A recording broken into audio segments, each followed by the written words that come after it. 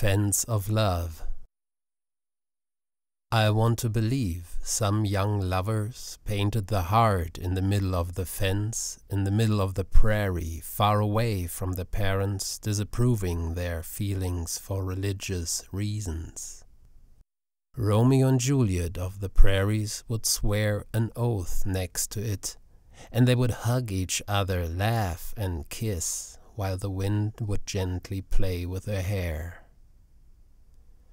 I want to believe they made it against all the odds, that they ran together like in a Springsteen song, and many years later they would come back to find their heart still there, only withered by nature, like their love.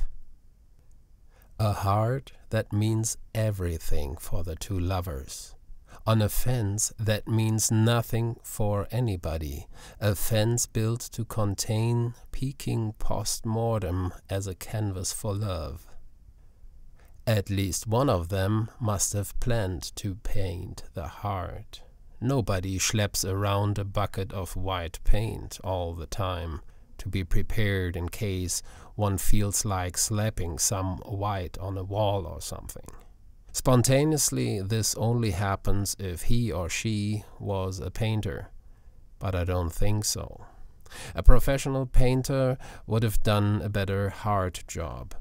This isn't a painter's heart, this is the heart of a lover.